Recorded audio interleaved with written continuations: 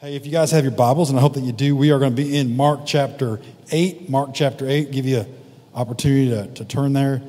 We'll have the main text on the TV screens up front, but if you don't have a Bible, we have several around here, some up front, some by like offering baskets, some in the back. Again, like if you don't have a Bible, please grab one, take one. If you forgot yours at home or whatever, you're more than welcome to use these. If you don't have one at home, like keep it. It'd be greatly appreciated for you guys to take one of these Bibles and use it and read it. I'm excited because we have several like new faces, visiting faces, and man, that always gets me excited. I know that there's some that are here just visiting family, and some who are just here because someone invited them or whatever it might be. Our method of Sunday morning teaching and really for the most part Wednesday night, it's pretty simple, I think, in that we just kind of walk verse by verse through books of the Bible. It's not, we don't chase after topics, which there's nothing wrong with topics. There's every once in a while there might be something that we need to address, and we'll talk about it. But man, we just simply try to walk through Scripture and walk through the Bible. Not complicate things, and just see what God has for us to grow that way. When there are things, as we approach topics in Scripture, we'll talk about them, but we don't necessarily navigate towards them unless we get there in Scripture. And the book of Mark, for me, has been, it's been an encouragement for me. We've spent several weeks now just kind of talking about different things, and in some regards, one of these kind of reoccurring themes that we see is storms in life. And that's something that we all probably like share in common.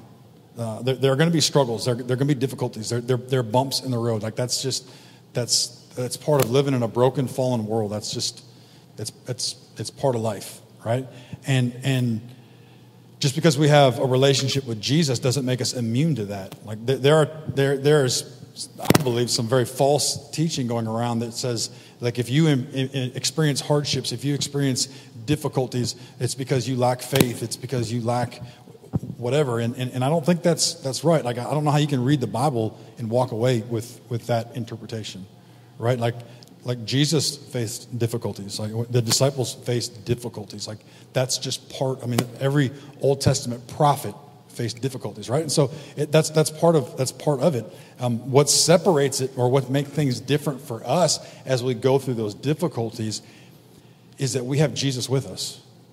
And so we've been able to see Jesus at work in the midst of these difficulties. And hopefully, as you're going through those difficulties, these things that we've talked about have been encouraging to you. Today we're going to see something a little different. And if you recall, the last like 2 chapters, Jesus and his disciples have been like away from Israel. Like this is like the only time in Jesus' real ministry that he leaves and he goes into Gentile territory. And we don't know how long he was there. He was probably there 2-3 months, but we don't know exactly how long he was there. And in the midst of that, like he's spending some time with his disciples. He's pouring into them. As you look at a timeline, we're not very far removed from when Jesus will be taken to the cross, right? So his earthly ministry really is kind of it's coming towards its end.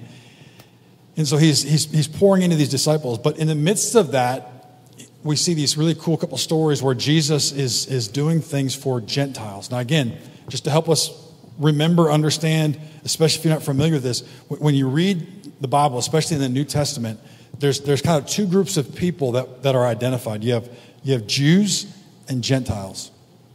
All right? And so we can't necessarily look at it as like nationalities per se, but the way the Bible looks at it is Jews were those who fell into the camp that they were of God's chosen people, but they were the ones that believed that Jesus was, or God was the only God, right?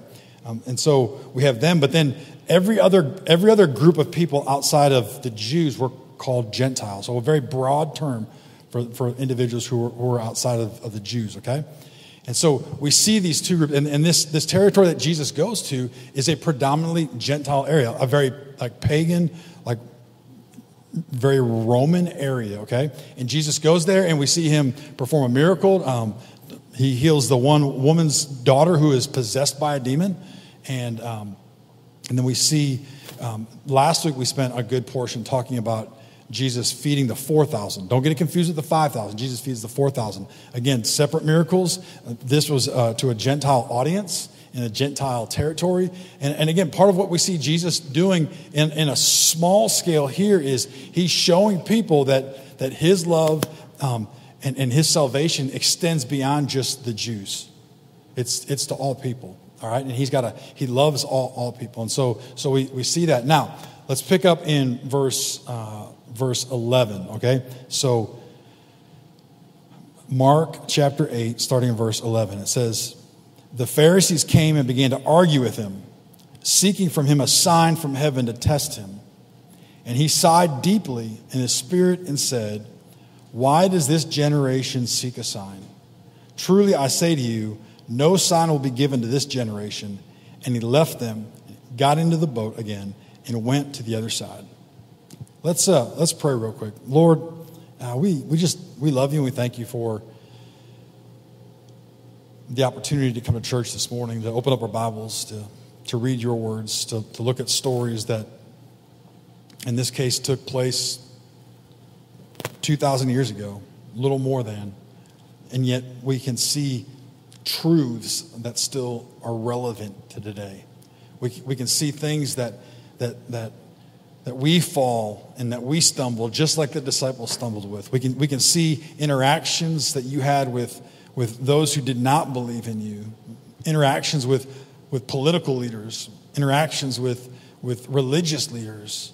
You know, we see these cool stories where you talk with people that had deep relationship with you and with people and individuals who had no relationship. So Lord, I ask this morning that you just give me your words, that you give me your heart, that you give me your passion for all that is said. Lord, all that we talk about, may you be glorified above everything else. Holy Spirit, I ask that you work in a great way. We love you, Lord. We thank you for all that you do in our lives. It's in your beautiful and precious name we pray. Amen. All right, so we see this scene, right? And we're reintroduced to another group of people that we've seen throughout the study of Mark, right? When you go through the Gospels, Matthew, Mark, Luke, and John, you see Jesus routinely having interaction with this group called the Pharisees. Now, you could go over in a moment, we're probably going to do this, but in Matthew chapter 16, it's the same story, just from a different perspective, a different author's perspective. But we see here that this group called the Pharisees is present. The Pharisees come, and they're going to have another discussion with Jesus. Now, mind you, y'all, this is all public. As we've walked through this, as we've seen, like, Jesus has become a very popular individual. Right? Like he is drawing massive crowds everywhere he was going. If people knew Jesus was going to be there, if they knew Jesus was coming, like, they were coming, they were flocking. Like, people who were sick, people who were hurting, people who were in desperate need of something, looking for miracles, they were there to see Jesus. People who were interested in what Jesus had to say, all of his teachings, all that kind of stuff. Like, he is drawing massive crowds, okay? And we see that in those healing, in those miracles of him feeding the 5,000, feeding the 4,000, right? And so Jesus drawing big crowds. In this particular case, these Pharisees, which were religious leaders, these were the religious leaders of the day. Like, these were the ones that would instruct people on how to worship. These were, it's not a great necessarily picture to think of them as the pastors of the day, but in some regards they were. They were the individuals that oftentimes people look to for spiritual leadership, right? They had lives that were marked by being different. Like, they held a very high regard to the law. Like, they were very much individuals who were checking boxes, that were doing things visibly that made them look different. Like, they were very much individuals who were focused, hyper-focused on external things, as we'll see here. They come to Jesus, and they have this question, really a demand. If you look at what they say, the Pharisees came, and again, if you look at Matthew 16, it was the Pharisees and the Sadducees. right? We may address that a little bit later, but they come, and notice what it says in verse 11. It says, seeking for him a sign from heaven to test him. Like, this was not a situation where they're unsure of who Jesus is, and they're going to ask for Jesus to give some kind of sign to help them understand, some kind of sign that would verify, validate his ministry, who he was. Like, the key statement in there is they're doing that to test him. Like, they don't believe Jesus is the Son of God. They don't believe what Jesus is teaching, what Jesus is preaching. They're not big, strong proponents of his grace, of his compassion, his mercy, and his love. And so they're going to ask, they're going to demand a sign. Now, y'all, listen, if you read Mark, you read the Gospels, like has Jesus already shown signs? We've seen all sorts of miracles, haven't we? Right? I mean, we've seen deaf people get their hearing back. People with speech impediments be able to speak again. Man with a withered hand, like the withered hand taken away, like brand new hand, all functions, everything works. We've seen blind people get sight. We've seen multiple people have demons cast out. Like Jesus in his earthly ministry can do some amazing things, like bring people back from the dead. Amazing thing, like feed, right? I mean, feeding 5,000, which when we talk about it, like that, the crowd really wasn't 5,000. It's probably upwards of 20,000 people with a little boy's lunch. And then having leftovers. Last week when we did the 4,000, same thing. Like the disciples have 7 loaves of bread. They have 7 Hawaiian rolls. Right? And Jesus is able to take those 7 Hawaiian rolls and feed not the 4,000, but probably like the 18,000 that were there. And then there's 7 baskets left over. Like Jesus has shown miraculous signs already. But these religious leaders come in and they're demanding like a sign from heaven. In their minds, like what Jesus has done, this is kind of crazy to think about, but what Jesus has done thus far, like miracle-wise, like that's minor league stuff. And now they're coming to Jesus is like, hey, if you really are who you say you are, it's time to step up your game. Like we want real miracles. Like they're wanting like the Elijah, like fire straight down from heaven miracle. And I want you guys to see Jesus' response in verse 12. And it says he sighed deeply. He sighed deeply. Like this is not, okay, you guys, I know, are way, way more mature than I am in many ways. Probably in all ways. And many of you guys can have conversations and be part of things and receive like conversation that maybe isn't going your way. Here's what I'm unfortunately known for, and my family will probably attest to this, is if I get into those conversations, I'm pretty good at an eye roll. Anybody else eye roll? Like it starts coming like, oh, here we go again. Here we go, right? And usually what happens is this: when the eyes roll, like the ears are turned off. I'm not listening, right? I mean, I'm too busy rolling my eyes. And what we see here is like Jesus isn't eye rolling. Like this, I think there's some feelings of some frustration in here, but really like when he sighs, like he's grieving. He's grieving because these are people, really, like these Pharisees, they've been brought up in church. Like they know the law, like they know their Old Testament. Like they should know better. Like the Old Testament points to Jesus. Jesus is there in the flesh before them.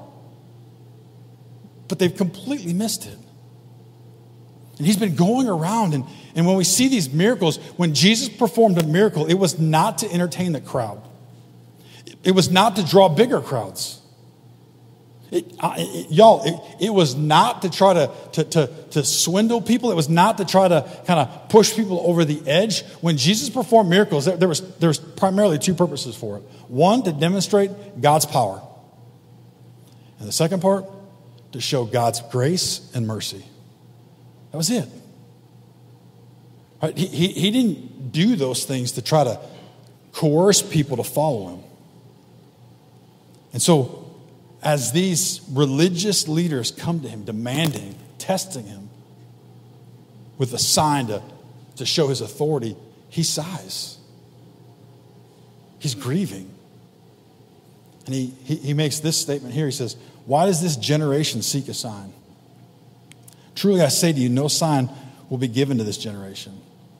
In Matthew, I'll go ahead and I'm going to read Matthew's perspective of this because he adds a little bit more details. Remember when we talked about the differences between like Matthew and Mark? Matthew's a longer book.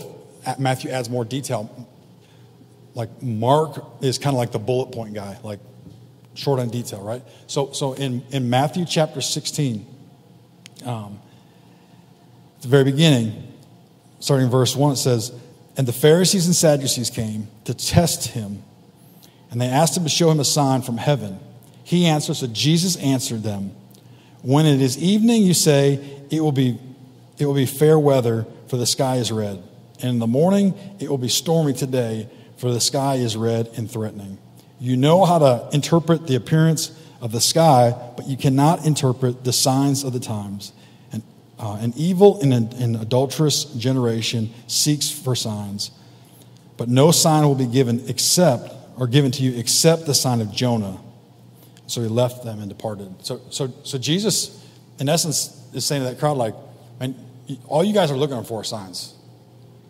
And he uses kind of that nature, like that thing some of us still do, right? Like red at night, or right, sailor's delight, right? Red in the morning, sailor's warning. Or y'all remember those things? Like Jesus didn't use that terminology, but like he's saying, like back then they do the same thing. He's like, "Listen, you guys look at these signs and you can interpret those things, but yet you want these kind of signs." He's like, "I'm done. I'm not giving you these kind of signs." But he does mention one thing. He goes, "I will," ultimately said, "I'll give you one sign." And he points to Jonah. Now, Jonah is famous for being in the belly of a whale or a fish for how many days? 3. Awesome. You guys are amazing, right? And so is Jesus going to go into a belly of a fish? No, he's not. But what he's doing is he's pointing to an event that's going to happen very soon, right? The sign for those people that he'll ultimately give them is he's going to go to the cross. And he will die on the cross. Why? Because he loves us. Because there was only one perfect sacrifice necessary for us. Right? So Jesus is going to die on the cross for our sins so that we could kind of rebuild that bridge between us and God again. He's going to die. And how long will Jesus be in the grave? 3 days, right? And he comes back to life. And so it's a picture of Jonah. And so what he does tell them in that sense is like, "I'm not giving you signs right now, but there is a sign coming." The sad thing, I think, is as Jesus is grieving, is he knows even with that amazing sign. And some of us think, y'all, like, if we were there, if we were present in that day, like, who could have witnessed that? Who in their right mind could have witnessed the torture that Jesus went through? Who in their right mind could have seen Jesus die and then all of a sudden him come back to life? Who in their right minds couldn't believe? Like who in their right minds could listen to Jesus preach? Right? In the case of the feeding of the 4,000, like he preached for 3 days. And then all of a sudden, Jesus, with those little Hawaiian rolls, feed everybody. Who in their right mind like could be present, could see that, could hear that, and not follow him? Unfortunately, that was the case. And when we come to a point in our lives where we just want the signs and the wonders, strain happens, difficulty happens. And Jesus is sighing. He's upset, and he, in essence, says, "This is a wicked generation, and I'm not going to play your games." And he leaves. He leaves. He doesn't try to barter with them. He doesn't try to convince them in other ways. Jesus can see into their heart. He realizes it's hard. And he leaves. So this first scene, we see Jesus and these religious leaders. This second scene that we're about to read, Jesus and the disciples are back in a familiar place in a boat. And watch what happens here. Verse 14. It says, now they had forgotten to bring bread. Y'all, like we've already talked about, like we've seen 2 miracles, right? Like y'all have an idea where like some of this might be going? Right? They had forgotten to bring bread. And they had only 1 loaf with them on board, with them on the boat. Verse 15. And he cautioned them, saying, watch out, beware the leaven of the Pharisees and the leaven of Herod. And they began discussing with one another the fact that they had no bread. All right, so y'all like just picture the scene. They're in the boat. They're going across the sea, and apparently they realize that at that point they only have one Hawaiian roll left. Like how many disciples are there? Come on, let me hear your knowledge. How many disciples are there? 12. All right, plus Jesus, that's 13 people. Right? How far is 1 Hawaiian roll going to go for 13 people? Like at our house, 1 Hawaiian roll doesn't cover 1 person, right? And so they're already in a little bit of a jam, and we don't see this. I'm just purely speculating, so don't. Again, this is Chad's speculation, but a group of guys, and there's only 1 piece of bread, and I'm pretty sure as they're discussing why there's only 1 loaf of bread, they're probably arguing with who is supposed to fill the basket. Like, look, whose job was it to fill our lunch baskets?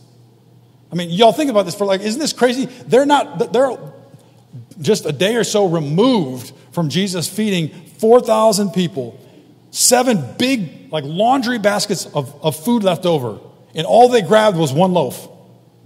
Like somebody probably failed their responsibilities. But nonetheless, there's this discussion taking place. Jesus probably isn't necessarily part of that conversation, but he knows what's being said. He knows their hearts. He knows their minds. He knows what's being said. And he turns to them, and he makes that statement. He goes, watch out, beware of the leaven of the Pharisees and the leaven of Herod. He makes that statement, and all of a sudden, like the disciples now are connecting. They're saying, oh, he knows that we only have 1 piece of bread. Like their mind is completely focused on their stomach, on their physical need. Now, were the disciples present at the feeding of the 5,000? Yes. Were the disciples present at the feeding of the 4,000? Yes. Like, do you think Jesus has proven to them at this point that he can satisfy their physical needs? Like he can provide for them. He can make bread for them. He can feed them. Like, we're not talking thousands now. We're talking 13 people. Like, that's easy peasy, lemon breezy for Jesus, right? I mean, the disciples have seen this, and that first group, those religious leaders, they were spiritually blind. Like those 12 guys in the boat, like they're just experiencing like amnesia. Like they're experiencing maybe a temporary blindness, if you will. Like they've fallen asleep. They've experienced all these amazing things of Jesus in these moments, but yet they've somehow, in their moment of need, forgotten. And Jesus is trying to make a much deeper lesson, but yet they can't get past their stomachs. Verse 17, and Jesus, aware of this, said to them, why are you discussing the fact that you have no bread? I mean, I almost think like Jesus. Like at this point, it might be the eye roll, right? Like when they start discussing about not having bread, like I almost wonder, like Jesus rolling his eyes now because he's like, man, these numbskulls.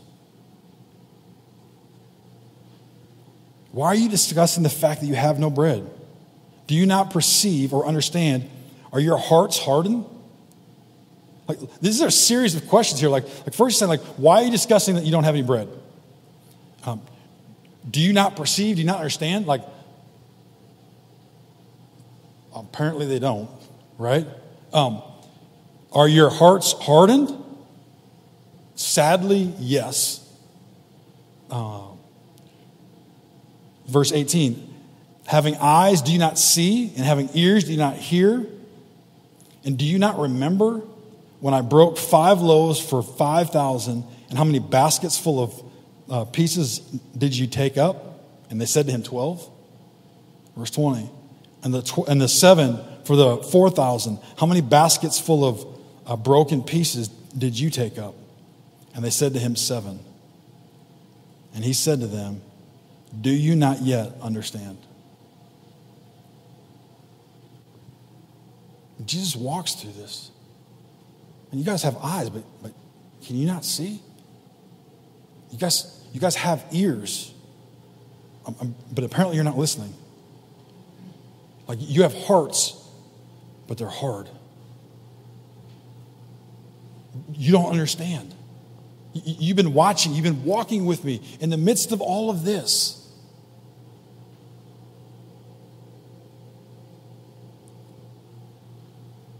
Jesus was trying to teach them a lesson, not about physical bread. He was trying to send or use this as a moment of instruction. Like when you go back to his initial statement to them, right? When in verse 15 he says, watch out, beware of the leaven of the Pharisees and the leaven of Herod. Like, he realized that they lacked bread. And so he wanted to use that as a symbol, as an illustration. And I am by no means a bread maker. I'm a bread eater. I like lots of bread. But I've never made bread unless putting toast in a toaster is making warm bread. That's about as much as I can do. But here, like, he's using this idea, this illustration. Now, when we think about this idea, like, sometimes we think of yeast, and maybe if you're a baker, you're familiar with yeast. You put that in the recipe, and it causes the bread to puff up. But really, it's a deeper. It's something I think even better. I'm not going to name names. They can declare themselves later. But apparently, someone in our church has taken up the art of making sourdough bread. She shall remain nameless, but she's in the third row. And so, I know nothing about this. And I'm going to probably even botch this up. And so if I do, whatever. But the other night, me and the family are talking about it. And I was just a little, whatever, inquisitive. I don't know. And they started talking about like starter for bread. And I just, in my mind, I thought it was just like, hey, there's ingredients, whatever, mix it all up, throw it in an oven, and boom, you have oven, like cookies, right? Like, I mean, but apparently there's a lot more to it. And so there's this starter thing. And so more Courtney, I think, and the girls were telling me, like, you have to create this starter, and then it grows, and you have to, like, feed it, right? And, as it, I guess, it ferments, if that's the right terminology, right? So, but listen, y'all, like, it's the same process they're using back here. Like they didn't have little yeast packets. Like, what they would do when they would take and make this bread, they would create their dough, and they would take a pinch of the dough from yesterday, like their starter, and they would put it into this new dough. And then that starter would begin to affect the rest of that dough and cause it to grow, to puff up. Man, I was thinking, like, man, like what he's telling those disciples in that moment is like, y'all, like be careful. Be careful of the Pharisees, like leaven. Like, be careful of the Pharisees, like sourdough starter kit. Right? Be careful of Herod's sourdough starter kit, or whatever it is. Right? Because it will, when you mix it into your dough, it's going to affect it. It will take over. And I love the idea of this, like that starter doesn't just happen. Like it takes time, and you have to feed it to help it grow. But a little bit goes a long way, and a little bit will completely change the other dough. And that's the point Jesus is trying to make to the disciples. In the midst of them being focused and on their stomachs, in the midst of them lacking complete faith that Jesus can take care of them, they're missing this lesson where he says, watch out, be aware, don't allow those things in your life, because if you allow that into your life, it's going to change you. If you're going to allow those Pharisees and their self-righteousness and their pride and their arrogance, their spiritual arrogance, if you're going to allow that to be part of you, it's going to grow. It's going to consume you. And if you're not careful, you'll turn into that. The faith won't be about a relationship with a Savior. It'll be about your own works. It'll be about yourself. The picture of Herod wasn't a spiritual or religious individual. He's a political figure. It's a picture of what this world has to offer. And again, if you're going to allow those things, if you're going to allow that starter of what this world is creating, if all your needs are going to be built upon what society is telling you is important, I'm going to say this probably ad nauseum for many of you. But you look around with social media. You look at the news, 24-hour news cycles that we have. And the world is selling a false hope.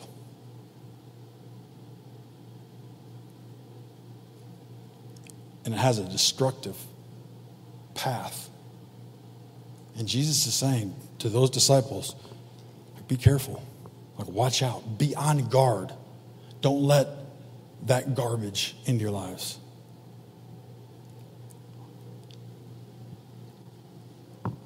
As I was kind of thinking through this and kind of on the backside of a lesson we had with the youth on Wednesday night, I was kind of reminded or driven to the thought.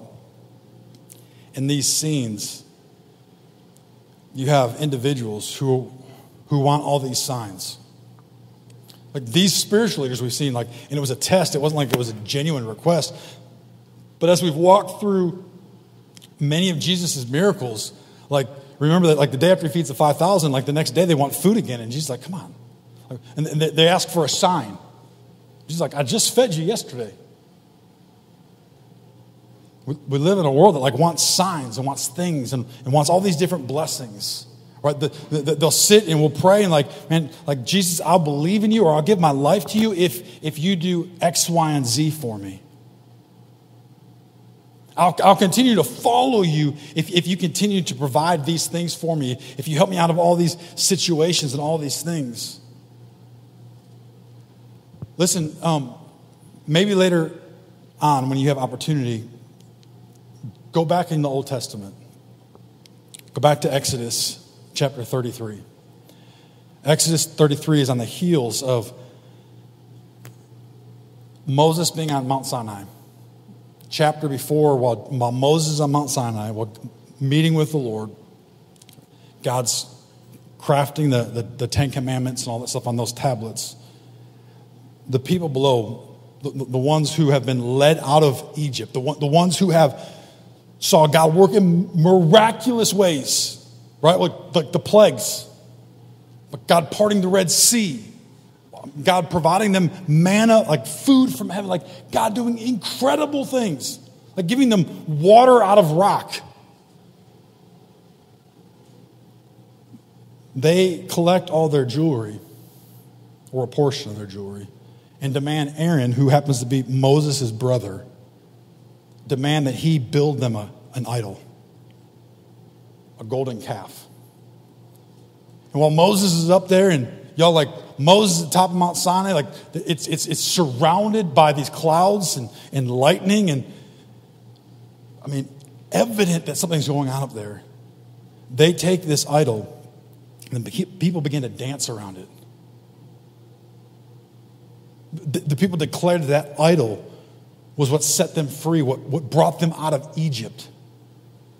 Moses comes down, right? And y'all know the story. Like, he's mad, he's upset. Like, he drops those tablets, they break, and all this. Now you fast forward into chapter 33. I'm going to read this for you. It says, the Lord said to Moses, depart, go up from here, you and the people whom you have brought up out of the land of Egypt, to the land of which I swore to Abraham, Isaac, and Jacob, saying, to your offspring I will give it. I will send an angel before you. I will drive out the Canaanites, the Amorites, the Hittites, and the Perizzites, and the Hivites, and the Jebusites. Go up to the land flowing with milk and honey, but I will not go among you. That first part, like that sounds awesome, doesn't it? Like, I mean, he tells him, like, Moses, go. Like take the people. And here's what's going to happen. Like, you're going to take them to a land that he describes as flowing with milk and honey, like the prime real estate, like the best that the world had to offer. Like, you know, it is going to be amazing. It's awesome. It's like whatever, like seaside 30A property. It's yours. It's going to be yours. And yeah, it's got people on there now, but here's what's going to happen. I'm going to send an angel, and I'm going to destroy, I'm going to knock out all of your enemies.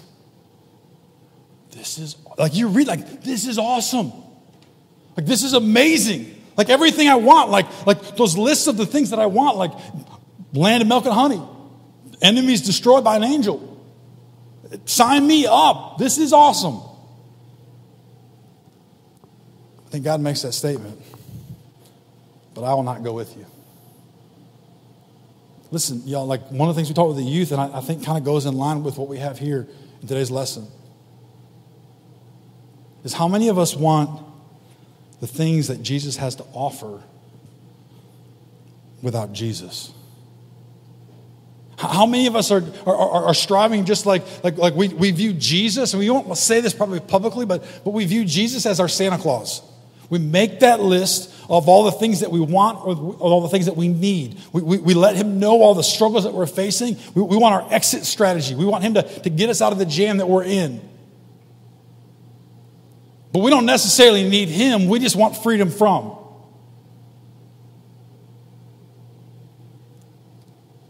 Man, the children of Israel, like you read like the 32 chapters of Exodus before, you probably think, man, they're all like, let's go, let's do it.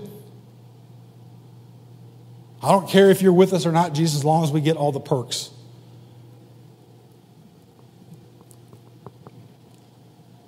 Verse 4 says this, when the people heard this disastrous word, they mourned, and no one put on his ornaments. They mourned. The land without God was nothing. The defeating enemies without the Lord being with them meant nothing to them.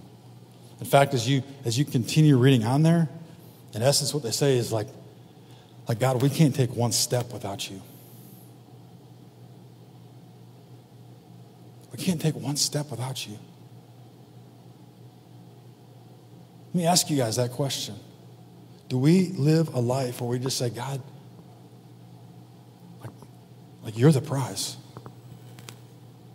It's not what you can offer. It's not all the perks. It's you. Last week we shared some of these verses with you. Philippians 4:19 says this, my God will supply every need of yours according to his riches in glory in Christ Jesus. That's a promise that Paul mentions there. He says he'll provide all your needs. Last week I used the phrase, it does not say that my God will supply all your greeds. See, what happens is this, like we set our eyes on something that we really want, and if we don't get it, then all of a sudden we get mad at God. The promise that's given to us is God will supply all of our needs. A few verses before that, Paul writes this. This is amazing. Because I know how to be brought low, and I know how to abound in any and every circumstance. I have learned the secret of facing plenty and hunger, abundance and need. Right? So Philippians 4, like 12 says, like Paul says, like I've learned to find my contentment, which is something so many are chasing today, right? And he's like, I can be content whether I'm hungry or I'm full. I can be content whether my bank account is full or empty. Like my contentment is not found in circumstance or situation. Verse 13 tells us, I can do all things through him who strengthens me. I can do all things, not in my own resources, not in my own strengths, not my own talents or abilities. I can do all things through Christ who strengthens me. Like that's the key to contentment, y'all. The key to contentment is realizing like it's all through Christ. It's all through him. I just wonder for us today as we wrap this thing up, as we look at different perspectives, religious leaders who are just spiritually blind, who just want signs and wonders, or we like the disciples who are just forgetful. We forget all the amazing things that God has done in the past.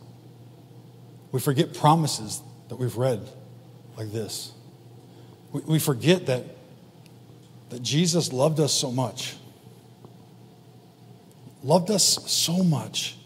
John 3:16 says, for God so loved the world that he gave his only son, that whosoever believes in him will not perish, but have everlasting life. Now just for a moment, if Jesus loved you so much, enough that he was willing to die on the cross for your sins, do you think he's just going to forget you?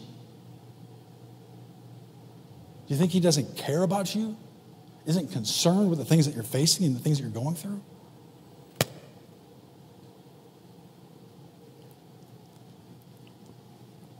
Do we love Jesus for the things he brings?